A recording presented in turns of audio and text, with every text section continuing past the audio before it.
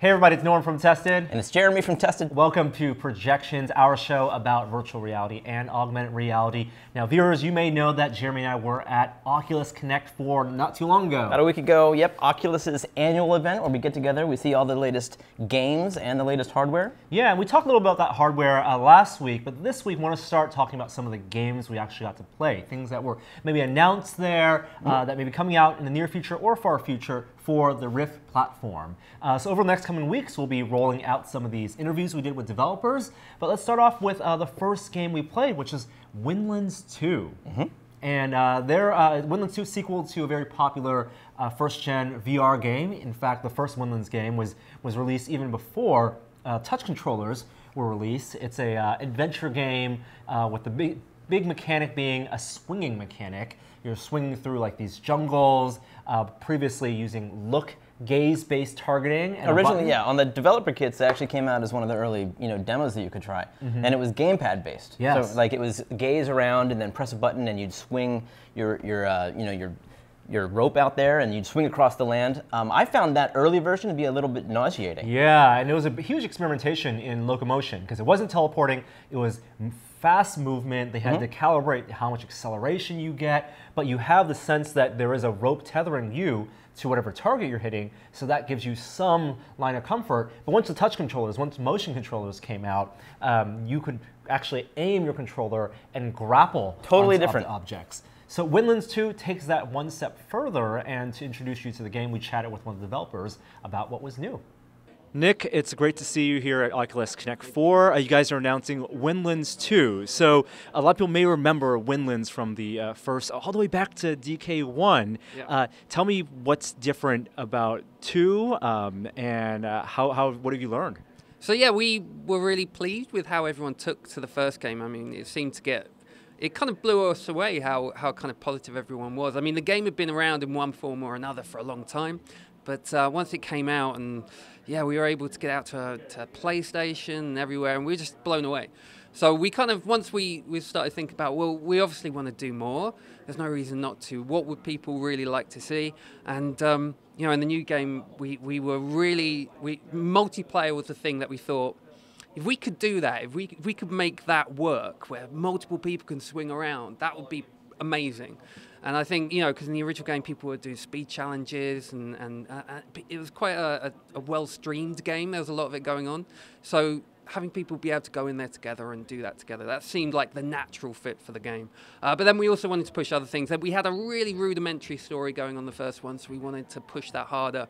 We've got NPCs with missions. We're going to get them voiced and have a whole story going on and exploration of the world and the island, and that'll all expand. And then finally, we wanted to add in combat, so you versus great big robots in sort of a co-op thing. And you can play the whole game as sort of a co-op experience or on your own, and the game sort of scales as to where that level is. And you're designing for two-player, multiplayer, a co-op essentially, primarily. Is there a competitive aspect as well? Well, it's up to 4 people. Ah, great. And we're looking at other options. I mean, there's loads of opportunity to have, things like time trials or any number of, death match or any kind of thing. So we're looking at as many of those things as we can. But at the moment, we're kind of concentrating on the whole co-op, single-player type experience. The core mechanic of the game is this swinging. It's really, when it first came out, one of the most innovative movement locomotion mechanics. It works so well with track controllers. How has that been refined? Are you pushing more toward, now that your user base is very comfortable in it, giving them more freedom for movement, or are you trying to make it as comfortable for a wide range of users? I'm not sure that's a design decision you have to make. Yeah, kind of both.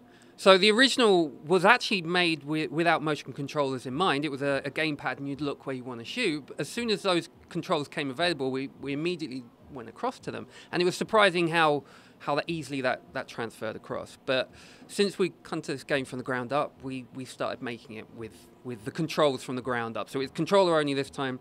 And it was basically a mix of refining that to make it give people more control and make that nicer and more comfortable. But we also have like loads of comfort options. So any number of different control schemes, different comfort options in terms of turning. We've added things like vignetting and other comfort things like that. So really it's any and all those things. Try to give people as much control. There's like a number of different advanced options if you want to control it in different ways, but also as many comfort options as possible, because it could be quite uncomfortable for some people if they hit it really hard and they're not used to it. So giving people those options is good. I always tell people this is like your dream web-slinging Spider-Man style game. And you always want this, what you imagine is very graceful progression. It's almost very poetic in the way you move. How much of that is in like the automatic retraction of your grappling? How much the speed, the acceleration? What are these things that you're tuning to make it feel like it's not just about moving fast, but it's about having a very fluid movement?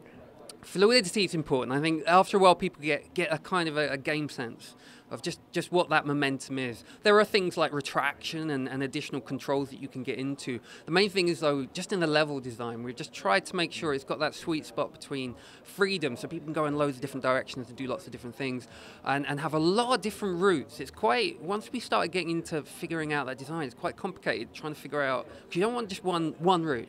You want lots of different options, but at the same time still enabling that nice kind of chaining together action. It's very satisfying when you can get that going, and just letting people do that as well. It's almost very much like a Bionic Commando-like too, in terms of the classic game. In that game, your rope can also be rigid. You can have it push. Is that also the case here, where you can push against? There's that kind of thing. There's always a bit of retraction, a bit of spring to it. There's not like a rigidity as such, but there's certainly, in the way we're doing it, a number of different options that you can enable and explore. There's like a whole bunch of menu options you can go through and just refine it for what works for you. You mentioned level design a little bit. Visually, it reminds me a lot of the first Windlands, kind of very picturesque nature. Are you experimenting with other templates, other models of environments that you'd want to grapple around? Yeah, absolutely. I mean, the game is set in, it's still in like a post-apocalyptic type world that's been destroyed, and then now in the future you're one of these guardians who's helping rebuild the world, and these machines still exist and are kind of causing trouble, and you got to take them out.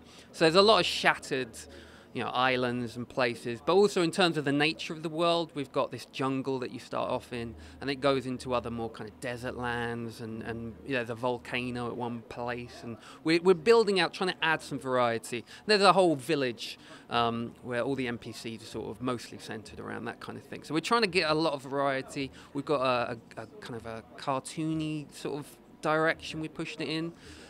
With a lot of few inspirations. Our concept artists are awesome.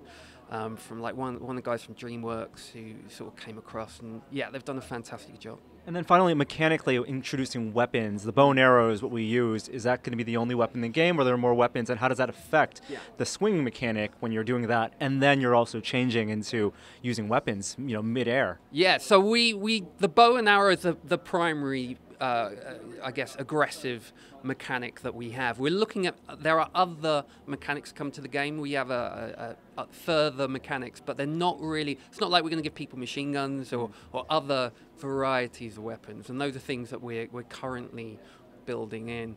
But you can swing and shoot the arrow. What's fun to do is like swing, be flying through the air and have that sort of Zelda, offload a load of arrows, or you can just kind of hold on and at the same time fire arrows. So there's lots of ways to kind of, especially when this big spider bot thing is stomping around, you want to try and find the way to either hide or swing or land on top of things, and just try and figure out the best way to tackle those things. It becomes almost like a puzzle, an environmental puzzle in that sense. And when you add up to 4 players, as you're playtesting and designing it, how are 4 people working together, swinging and firing at the same time, and does the difficulty scale up to really require cooperation? Yeah, I mean, the difficulty absolutely scales to how many people are playing, and that's down to things like how many hits the shield takes or how aggressive the spider is and things like that. And we'll be experimenting and tuning that as you go through to make sure it's kind of fair and fun. Awesome. Thank you so much for chatting with me, Nick. I can't wait to play the full game. Thanks very much, Norm. All right, so the big feature is, of course, multiplayer, a social experience. They haven't decided how many players they're going to allow, but it looks like from their demos, it's been at least 4 that they've got working in-house. We tried just 2 players, and it's a ton of fun. Even 2 players, ton of fun. I think it speaks to a testament of how polished this locomotion mechanic is. And swinging and grappling. I got to tell you, after experiencing the early DK version of this game, I didn't go back and try the touch version just because I was put off by the gamepad controls. It didn't work for me, nauseating-wise. But this, having played Windlands 2, I want to go back and play Windlands 1 with touch now because it feels great. I mean, I was shocked. You aim your controller out, and you aim, basically at these shapes. I think everything green. It's color-coded. You can swing your rope out and latch onto. And then it's a swinging mechanic, which you think, no way that's going to work. Everyone's going to throw up. I didn't feel nausea at all.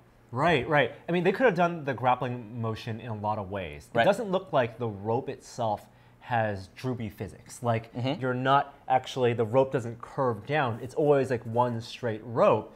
But they could have done it where once you grapple on, you're pulled toward immediately, and you are pulled toward. Right. But they actually give you time to swing, so you have to choose when you launch your grapple. It is interesting that way. It is more of a Spider-Man than, like the old style Quake grappling hook. Right, right. And I think no one wants to say this is your Spider-Man game, but basically it's the best thing we've come close to a web-slinging game. Not only do you want to choose when, you can't even reach some things. Right. So there is timing involved in sometimes you're swinging, letting go, letting yourself fly through the air, and then just at the last minute, swinging again with your other hand. Just like you would imagine Spider-Man doing, once you hit a target and you're swinging, you can actually pull, right, and you can propel yourself. So you get some tension in that rope. I mentioned Bionic Commando when I was chatting with them, and that was another game that made me think of Bionic Commando. Hitting, the rope itself almost becomes like a rod, like a rigid thing. But and in Windlands, you can't shoot the ground and make it like a pole to vault over things. But that would be an interesting thing for them to do. It really felt graceful. Yeah, like and not terribly easy. Like it's one of those things where it's perfect design. It's easy to understand, hard to master. And it rewards practice, it rewards timing. Yeah. And when you have 2 players, 3 players, or 4 players, then there's some competitive aspect. You can watch, it's fun to watch you, or you're watching me swinging, and I can see what are the things that you're grappling at and what you're targeting, and I can choose to go that way, or I can choose to maybe try to swing further and make it almost like a race. There's diverging paths, absolutely. So you figure out which is the best way to go. But the other new thing they added to this, besides multiplayer, there are these new weapons. It's combat-based. Right. Like you're going through a single-player campaign, and the weapon they showed is a bow and arrow. So, which we know works in VR. Totally works in VR. But combining a swinging mechanic with the bow and arrow mechanic, it just felt like Zelda. I want more of that. I want so much I more. want maybe a bullet time. I want to be in the air firing my arrow more than I was. Like, that is so satisfying. You get to the end of their demo level, and there's a big spider creature. Has all these shields around the outside. You have to take out the shields, and then you take out the spider creature. It's a mechanical spider. And he nails you. If he runs at you, you're pretty much dead. So you have to stay off the ground. You can jump, but the best way to do that is to grapple up and fly through the air. And it's so fun to get the timing down where you're flying through the air on an arc. You're then leading your opponent with the bow and arrow, firing and hitting one of those shields. To actually to figure out that timing and nail it, ton of fun. Not easy, and I wouldn't be surprised. One of my recommendations to them is maybe give you a little bit of an auto aim or something to help you. Like you mentioned bullet time. Like bullet time works in a game like Zelda because it's single player. Right. Like maybe you can do multiplayer bullet time, and that would make it easy. But if you're vaulting through the air, swinging, and you have high motion in one trajectory, one vector, your head is looking at another vector, and you're firing a third vector for your bow and arrow, it's not easy to hit that target. Maybe not an auto aim, but like a targeting computer. Something. You shoot over here. But anyway, a ton of fun. They have very little of this game that they've shown. It almost feels like it's really early in development. Yep. So we have a ways to wait, but hats off to these guys for following through on this really cool idea. Absolutely. Another game we played at Oculus Connect is from Ubisoft, and it's called Space Junkies. Yeah, they kind of teased this one at E3. There were images shown of it, but nothing more. And what they've advertised this is a deathmatch game that's supposed to be the equivalent of maybe like Quake or Unreal Tournament to VR. Now, we were unable to capture direct footage of our game time with this, and we're ready to share that yet, but we did chat with the developers about their concept, so let's jump to that before we share our impressions. Adrian, it's great to meet you here at Oculus Connect. You guys are showing off Space Junkies playable for the first time. Give me a quick overview of what the game is and why you guys are excited about it. Well, basically, it's a jetpack-fueled shooter in microgravity. I guess it's fast-paced. think sort of Quake 3 meets Rocket League in VR. So that's kind of how we're positioning it. It's fast, it's furious. You have the use of your hands for the first time. So that means 2 guns, 2 directions at any time. You're in the spherical battlefield. So either you look up, down, left, right, action comes from any side. And so it's a pretty open environment, large volume for 4 players to fly around in. You're encouraging 6 degrees of movement, not just your standard horizontal plane. Exactly. So how did you guys approach the movement in this? It's a game where your body's represented, but you're encouraging people to play while seated. Yeah, what we found straight away is obviously you're in microgravity, so you're floating around. You've got a jetpack strapped to your butt. So we really focus on the movement in terms of your head as an input. So where you look is where you go. So we're encouraging you to flow and fly. Okay, so you dodge and weave and you go up and down. There's no reason to be stood up. People set up, whether they're at home or in the office or whatever, often on PCers, it's not necessarily room scale. We wanted to just give something that was quite accessible. We make video games where people are sat down, and there's no reason why we can't make a VR experience where you sit down. I think it's important for us as well and for the player to understand that they can feel locked in, comfortable, and they can play around in a session without running around or being crazy, and they can have that confined environment. In terms of comfort, you guys are creating a little bit of vignetting with a mask that your player's wearing. That's so that when you're doing all this lateral movement, you're still comfortable. Do you have acceleration? Is it different between horizontal movement, rotation, and vertical movement? The way we look at that sort of comfort, it's percentages. Every little percentage is important. So whether it's your field of view, whether it's the anchoring of your mask, whether it's your input, where you look is where you go, whether it's a comfort rotation. We do have a full swing rotation as well.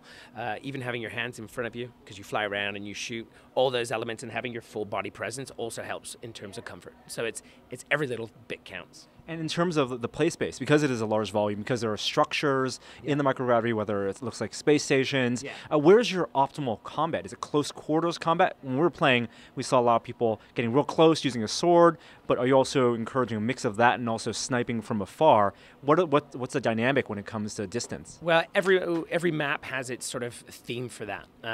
So typically our maps are created in VR. One of the big advantages is we can actually create in full 3D and just jump in and look at angles. We're an angle game, actually, to be honest. It's you're covered to shoot, your things like that, but it depends on the maps. We also give a lot of freedom. So you played Organic Belt, I believe, and that's a very open map, so that's really benefiting sort of long-range weapons like the pulse rifle or the machine gun, the rail gun, and stuff like that.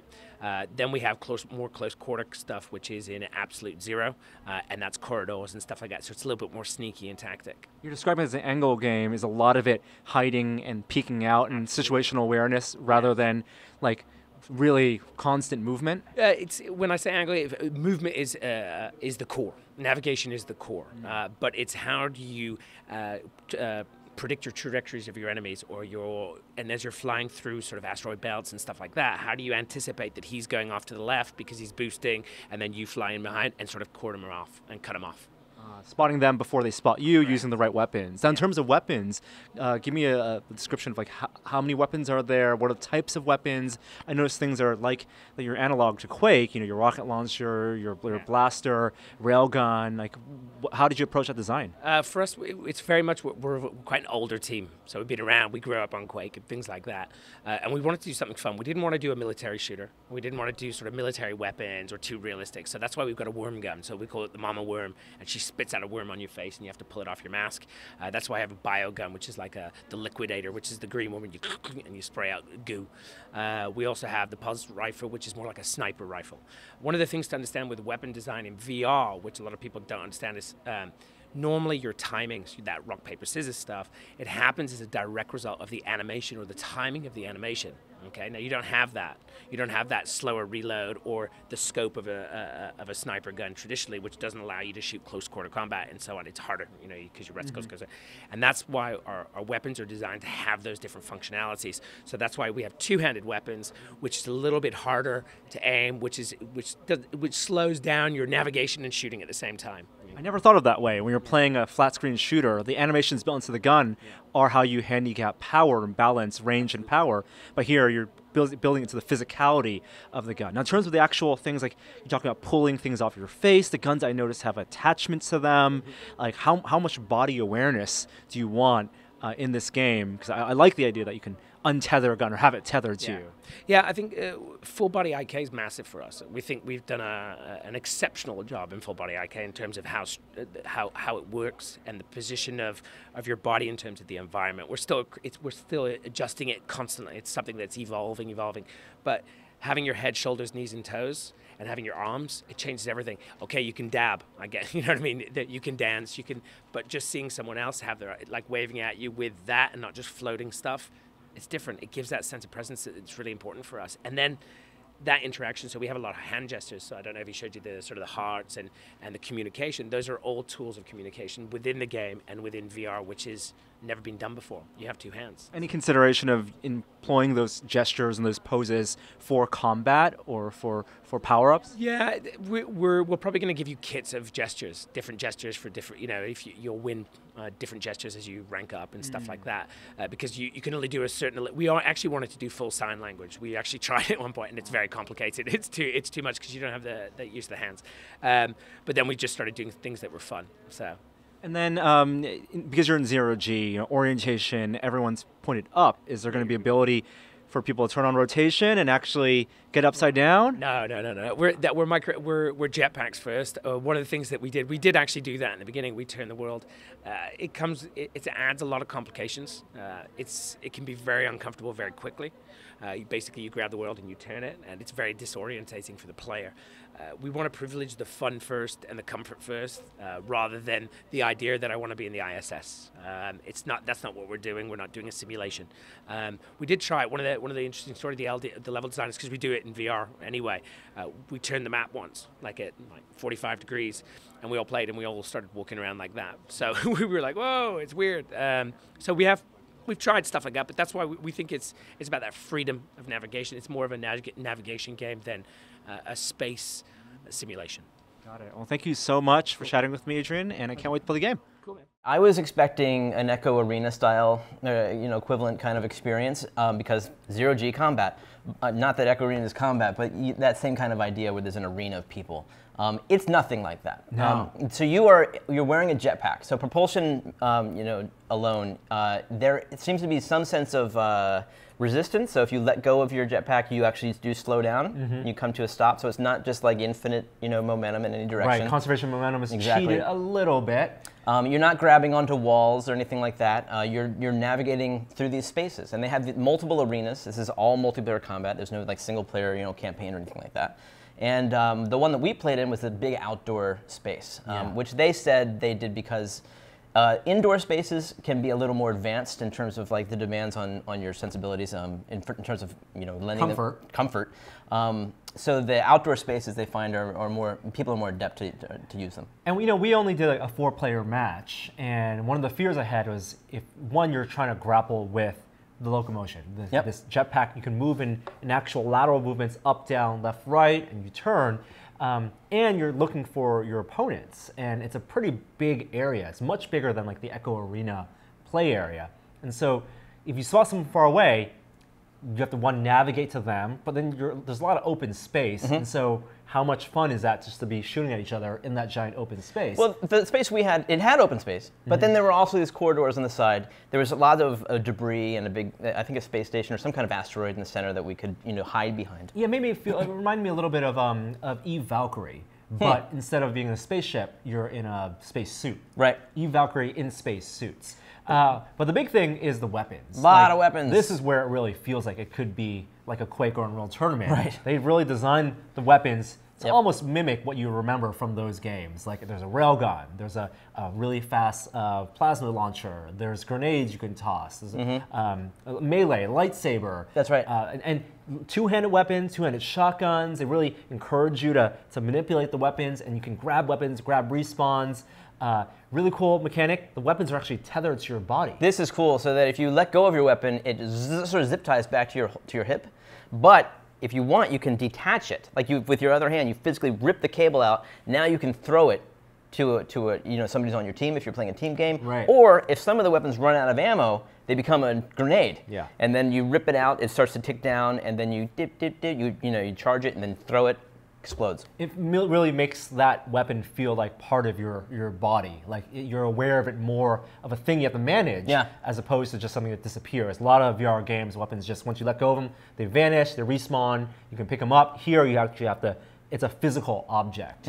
There's also a shield. Yes. Right, so you can activate that. I only use it on my left hand. I don't know if it's movable, but it's very cool. It's I mean, shields in VR, they really work, and most of the ones that we've seen, whether it's Space Pirate Trainer or what's the wizard game where you're casting spells, they all Unspoken. seem Unspoken. They seem holographic, and that lends itself to VR because you don't know how much weight that's supposed to have. Right. So I love that people are adopting that aesthetic. So you hold that up, and it does a great job of protecting you, in that wherever you're aiming it. Now, something that's worth mentioning is that this game is played ideally seated. At least that's what they've designed. Isn't that for. interesting? That's weird because your character doesn't look like it's seated. Like Right. Your legs are dangling. Right. But maybe for comfort, maybe for one reason or another, they want people to lean back on their couches and play this while seated. I think you could play it standing up. I wonder, because it does have snap rotation, I wonder if it would be an advantage to play standing up, because you'll be able to turn around faster. Right, right. And even though the map they showed us was this larger outdoor space combined with indoor space, they said that the more interesting games, the games that are going to feel more like deathmatch games, are going to be indoor based. Like you're going to be leading around corners, throwing grenades. Like you're going to feel more confined. Feel like you actually have to take the space into consideration and moving around rather than just floating and seeing someone in the distance. Yeah, I'm a fan of the experience. I had a really good time in it. I think people are going to dig it. It's basically, zero-G, combat arena. What are your hopes and fears? What would you want to make it a compelling thing? Communication? Is it? I think it comes down to map design, and learning those maps. Even in our short experience, and this is the wonderful thing about VR. I felt the same way with Windlands too. Is that there are very clear ways that I'm a bad player right now. If you look at modern day, games, particularly like platformers, like Cuphead or even like a Super Meat Boy kind of thing, it's all about how fast are these games and how great is your timing. Like they've evolved beyond just learning basic platformer mechanics into like you have to just be a super adept player with your timing in order to achieve good scores. It's easy to learn, difficult to master. With VR, I think there's just so much space for just learning basic mechanics. Right. How do you navigate in zero-G and aim your weapon, and where are you holding your shield? And in both of these games we talked about, they actually constrain some of the physics, so you can't do things like flip upside down. Right. They're never going to have one person upside down, and because that's just going to be too disorienting, the roll mechanic is not there. In Windlands, you're always a lateral character standing up. It's always lateral motion. You're never spinning or tumbling, right. And that's going to be essential for comfort. Yeah. So I love the mechanic and moving in both these games, and I'm excited for them to come out. They'll both be out, I think, next year on the Rift platform.